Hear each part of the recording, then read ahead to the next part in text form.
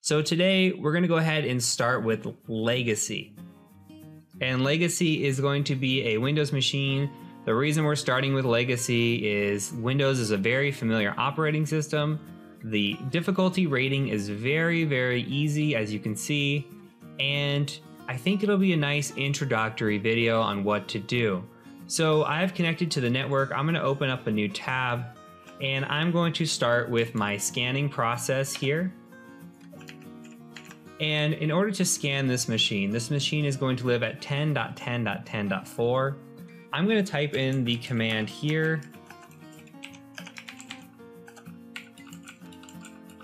And I'm going to hit enter. Now, this should give you time to type it in and follow along. While this is going on, let's talk through some things. First things first, we are running a tool called Nmap. This cool tool is network mapping. So it stands for network mapper. What we're doing here is we are looking for open ports. Now, Nmap can run on the TCP side and the UDP side.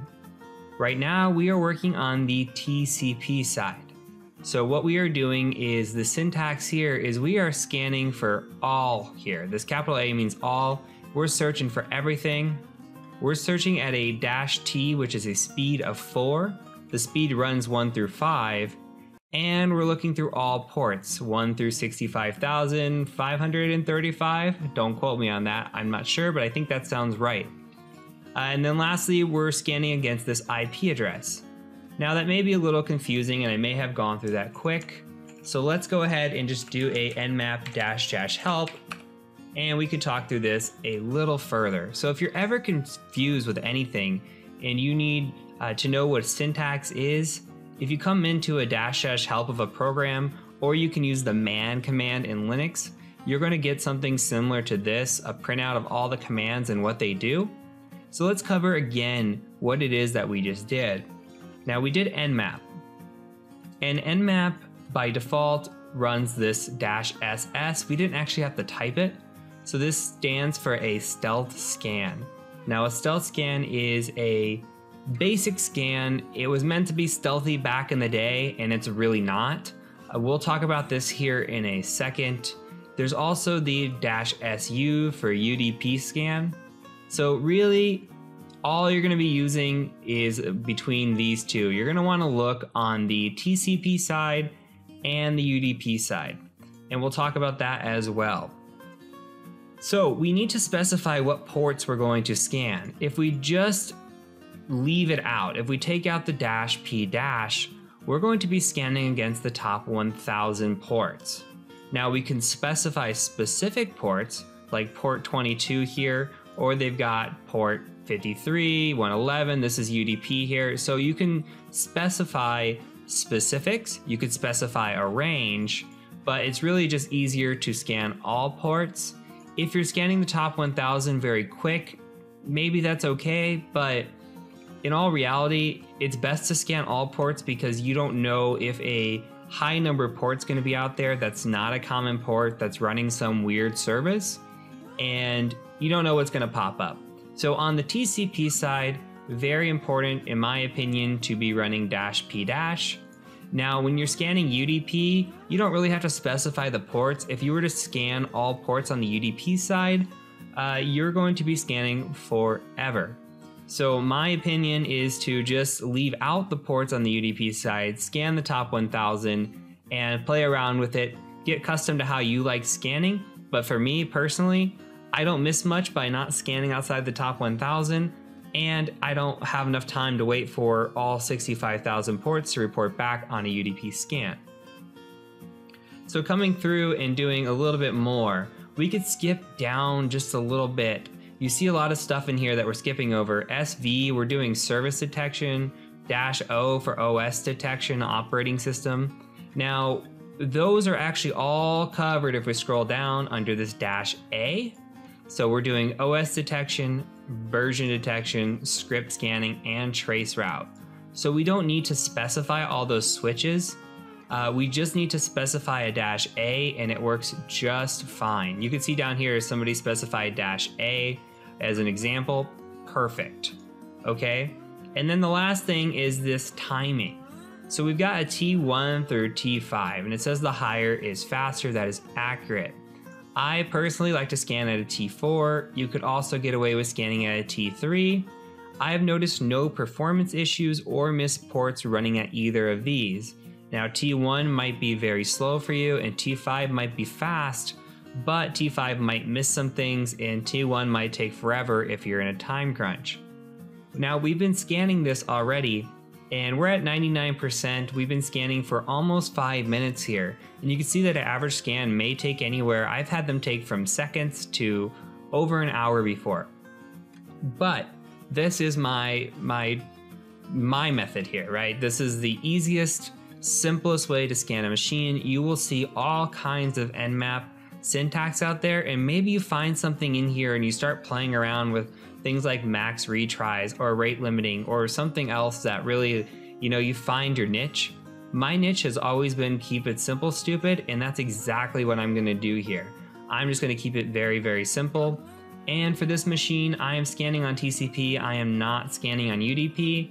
We will focus on that in a later machine that actually needs the UDP scan, but in a perfect world and in theory, you should be scanning UDP as well.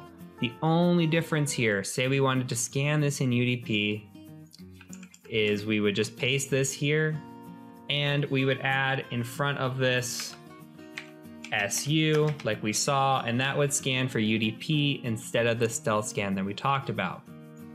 Now we've got our scan back, but before we do this, this is a For Dummies course, so I want to talk through everything that I possibly can. First things first, we need to talk about the TCP handshake. Now, the three-way handshake, if you're not familiar from networking classes, is something like this. I'll just type it out real quick and then we can demonstrate it. So we've got a SYN, ACK, and then an ACK. So when we want to connect to a port at a specific IP address, we say, hey, I want to connect to you. And this is a SYN packet sent, right? Now, if we're able to connect to that port is open, then the server or IP address that we targeted responds back with SYN ACK. And if we want to establish a connection to that port, we respond back with ACK. Now we can demonstrate this. We can come over to here, and if we go and we just say something along the lines of Wireshark, not in capitals, just say Wireshark. And we're going to capture on our Ethernet 0. That's absolutely fine. And you're going to see a bunch of stuff starting to come through. That's okay as well. We are looking for a TCP handshake, and one quick way we can generate one is just by going out to Google and hitting enter. And then I'm going to pause this. And sorry, I smacked my microphone there. So if you heard a smack, that was me. And then we can filter by TCP.port is equal to 443 like this. And we are just looking for any sort of handshake that came through here. That looks like there's a SYN packet sent, a SYN ACK sent, and then we would have an ACK packet back. Normally they're a little closer together. Let's see if we can find one. There's a client hello there. So this is over IPv6. That's interesting. So you see that we went out to 443. We requested a SYN. That server responded back to us and said, SYN ACK, you can connect to my port on 443. And then we said, okay, we acknowledge that. We do want to connect. And the client said back to us, hello. So this is done over IPv6, but you can see that there's other things going through as well for IPv4. It looks like most of the traffic coming through right now is IPv6. But yours should probably have IPv4, and if you wanted to capture similar to this, you should be able to capture that three-way handshake. Why is this important?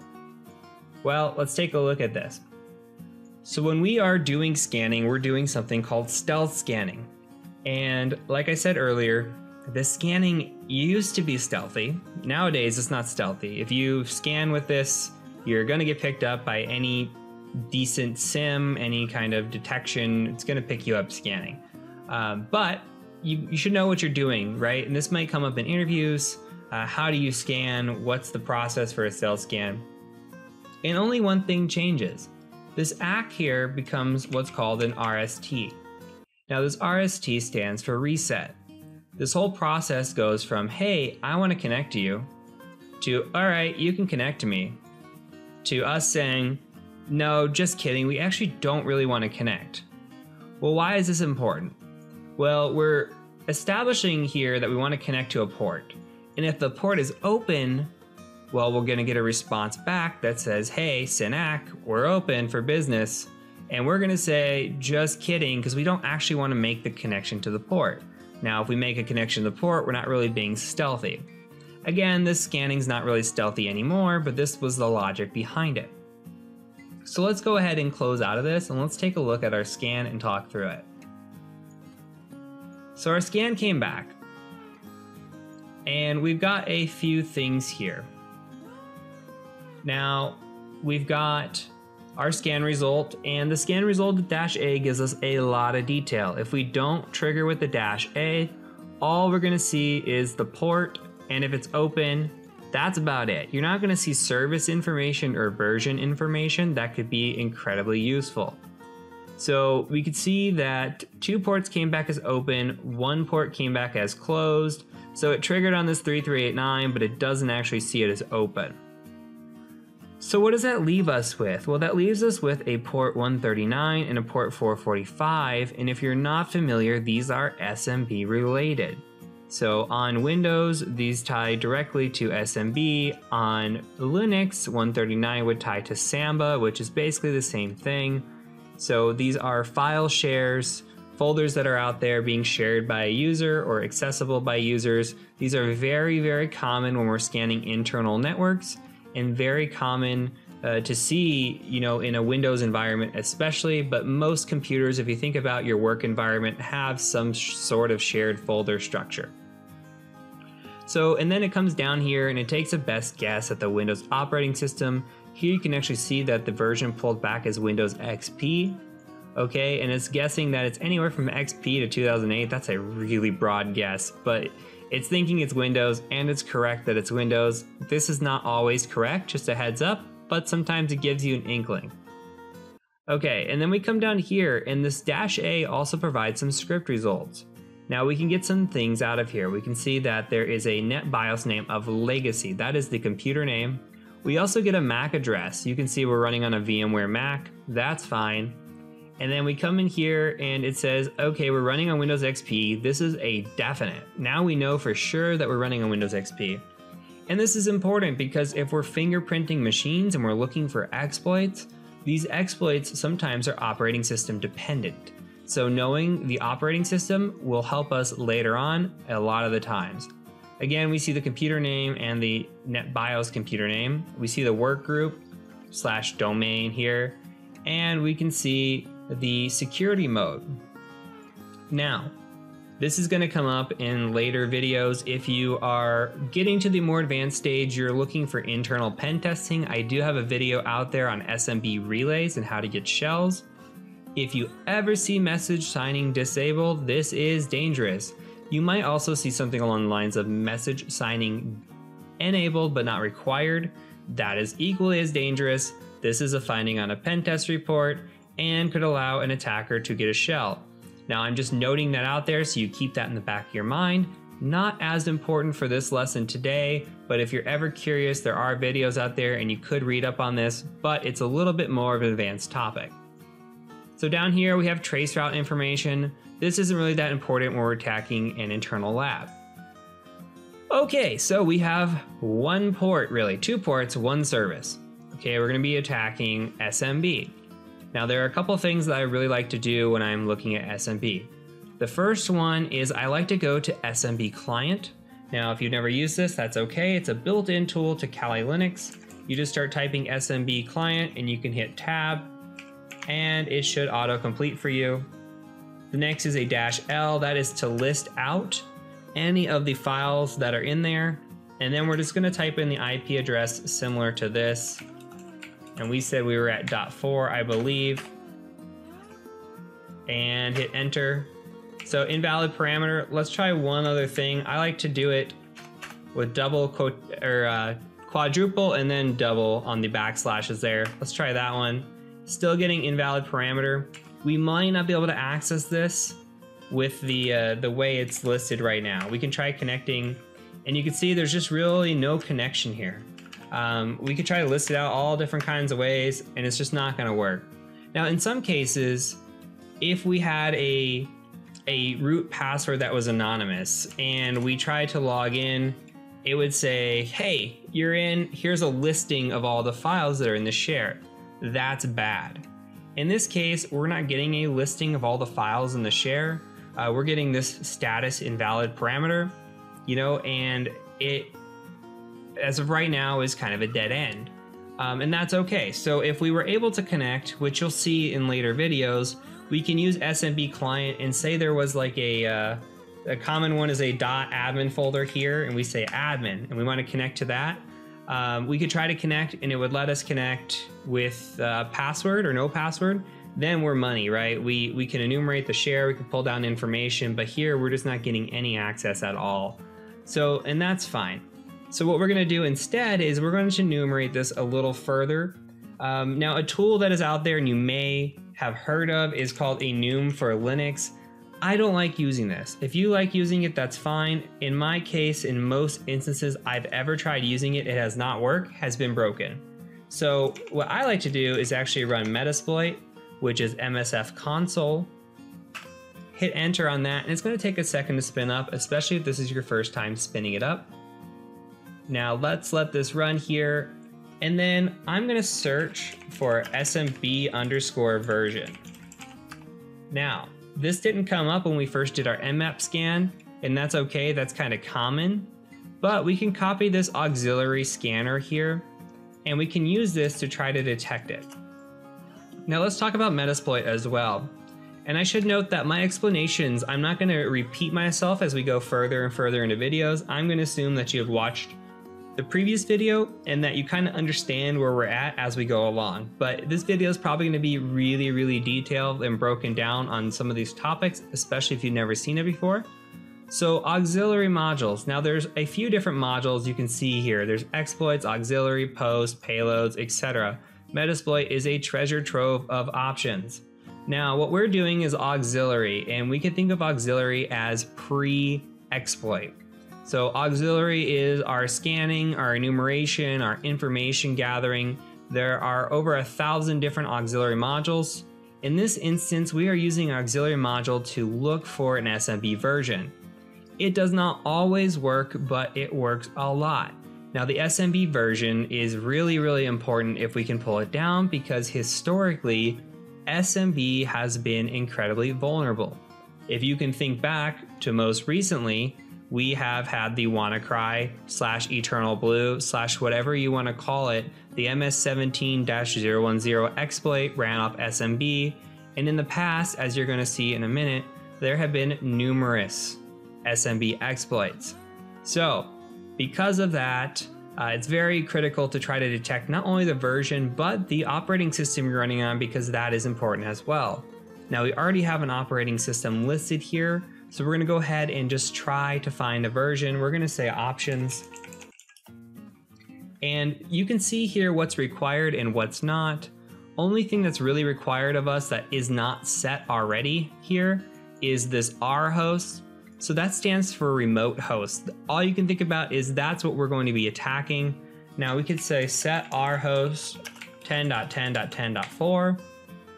Now, if this module can only take one host, it will say R host. If you notice, this can actually take multiple hosts with an S. You can enter in a CIDR notation, and you could do something like /24 if you're trying to see every single machine in the network. But in this instance, we're only attacking one box. Setting one R host is fine. Okay, we can say options again just to make sure it really set for us, and then we're going to type in run. Or if you really want to feel cool, you can type in exploit. Either way, it'll work. And we can see here, okay, now we are running Windows XP Service Pack 3, and it really doesn't tell us anything else about the SMB version. That's a bummer. So we don't know anything else about SMB version. That's okay. We can start with what we know. So we'll copy this information then, right? And we're gonna go out to Firefox and just go back to Google if you went to there when you were doing our handshake, and we'll just paste this in, and then Google will learn you eventually, but if you start typing in exploit, it'll start coming up, right? So we can start looking for the different types of exploits that exist. One that I like to look for, there's two websites, okay? In my opinion, there's two websites that I look for right off the bat. One is exploitdb.com. We can open this one. The other one is Rapid7. So let's look at both. And here, this is a XP SP3 exploit. It's possible. Now, one thing that we didn't do, and I should have typed in, is we didn't describe the service, and that's bad on my part. Let's type in SMB Windows 3. And now, because I looked at this and I said, I'm not sure that that's actually SMB, let's go ahead and close this one. And the first one that comes up for us is actually going to be MS08067. Now, this is possible that this is on exploit database, but you can see one of the things that comes up on your saved tabs if you're on a newer version of Kali is your exploit-db, your exploit database. This is where you're gonna find a lot of exploits that you can just download, perhaps modify and run, but here today we're not going to have to do that. Rapid7 is the other website that I like a lot. Why is that? That's because Rapid7 actually makes this here, our Metasploit. So because they make Metasploit, and because it's Metasploit module, we come here, we can see that this is actually a Metasploit module. That means we can just run this in Metasploit and perhaps get a shell. We don't have to mess with exploits off exploit-db. We don't have to download anything. It's already built into a tool that we have. Okay, so let's go ahead and just look at the directions here. It's always best to read the instructions and see if this has to deal with what we're dealing with. So it says that it targets Windows XP, but 2003 will often crash or hang, so it's important to note that in case we're running on a pen test and we don't want to, crash a server. It's always important to see, if there's any kind of denial of service here. Right now, this looks good. What we're gonna do is we're just gonna copy this and we're going to paste it here. And then we can just say options again. Similarly, we have the set R host. Now I can just tab up to where I set the R host and just steal that. And now it says exploit target. So it's always best practice to say show targets to see what kind of targets are available for us. And holy crap, there are 72. So we know we're running SP3, Windows XP SP3, probably the English version if we wanted to pick it out. But we could just leave this alone. It looks like there's automatic targeting and it'll figure it out on its own. If for some reason we are sure on this exploit and the automatic targeting is failing, then we can come down here, pick out the target and go from there. But let's go ahead and take a look by just running this and seeing what happens. And it's detecting the target. It detected that it is XP SP3 English, perfect, and then it ran it and said Meterpreter session 1 opened. Great, this means we have a shell, we have access on the machine. Now what we just did is called a reverse shell. There are mainly two different types of shells that we could run. One is a reverse shell and the other is a bind shell. Now reverse shells, what they do is we set up a listener, we set up a port that we're listening on. You can see this handler here. So we're listening on port 4444. When we exploit the machine, we tell it, hey, connect back to this IP address on these ports. And that is a reverse shell. When a victim connects back to us, that is considered a reverse shell.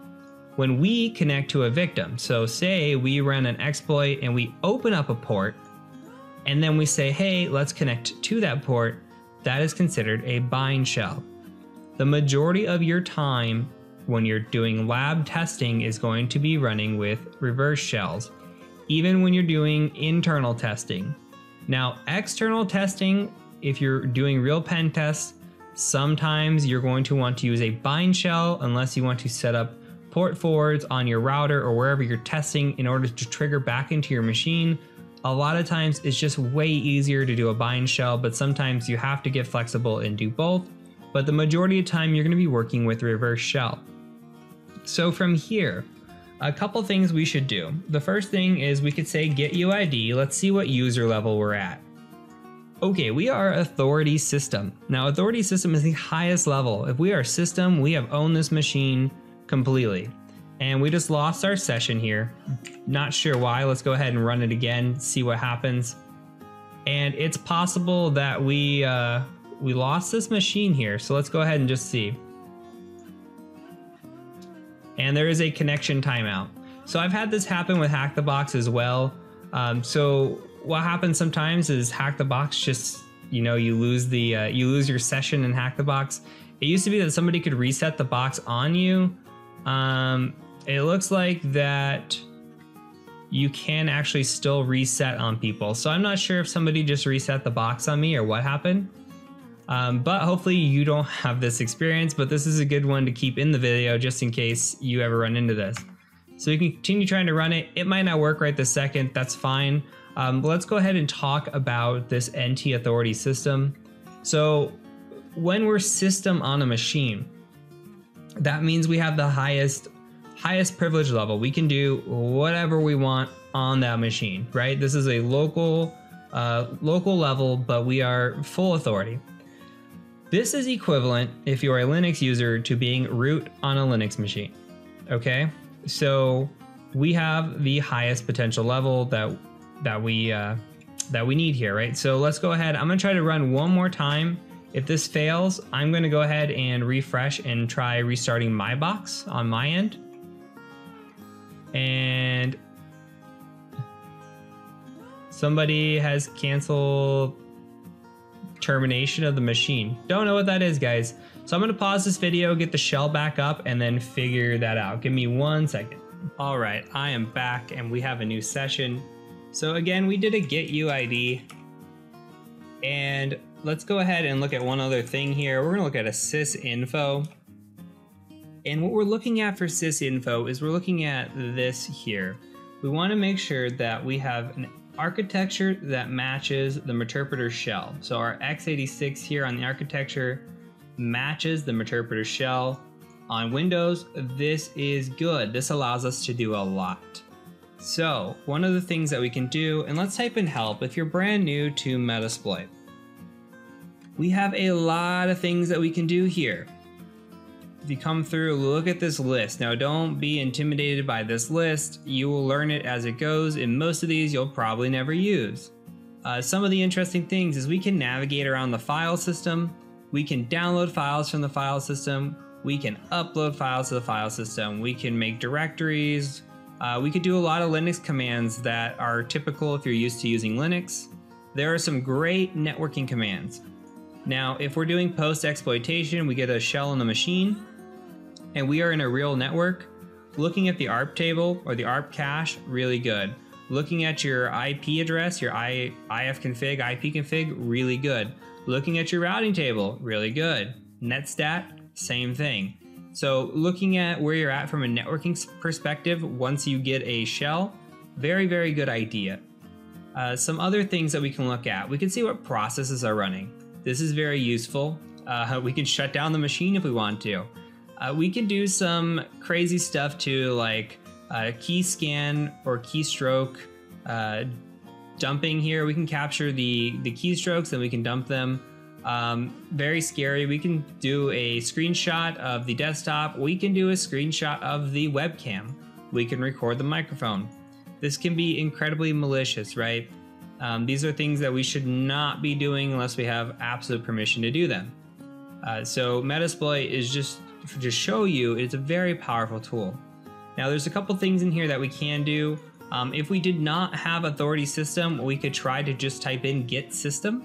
Sometimes this crashes a machine. So if you have a shell on a machine in a network and you're doing a real pen test, be very careful with this. Perhaps ask how sensitive the machine is, and if you crash it, is somebody available to turn it back on? So no of this one and no of this one, hash dump. Now let's type in hash dump.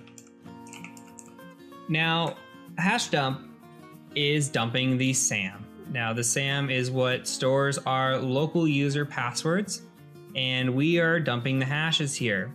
So with these hashes, we can take these offline and use a tool, something like John the Ripper or Hashcat, and we can try to crack these against a word list.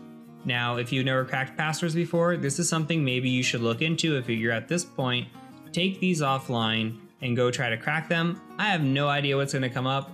You can eliminate the guest, the help assistant, and probably the support. I would try to crack the administrator password and this John user account and see if you can get either of them.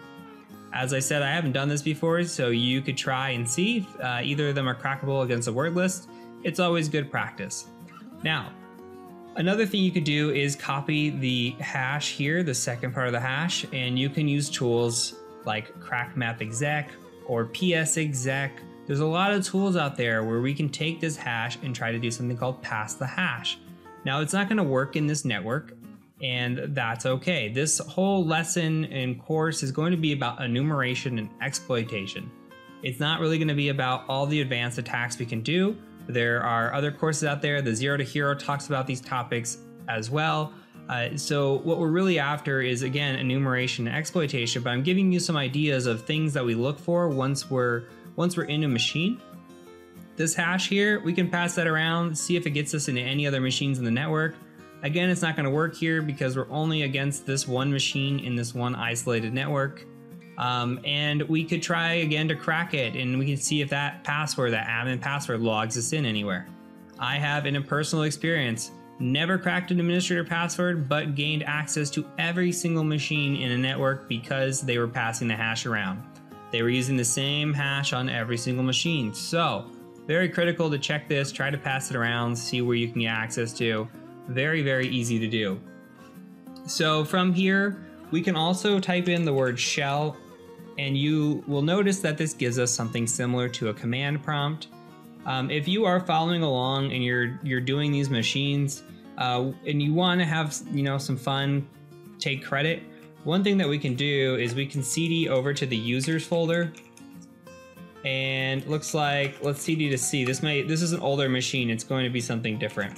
It's going to be documents and settings. So we'll cd into documents and settings, and then we'll say dir here, and then we can go into John, and we can say dir just to show you, but we could type, go to cd desktop, and then we're gonna say dir one more time, and we'll type in type user.text.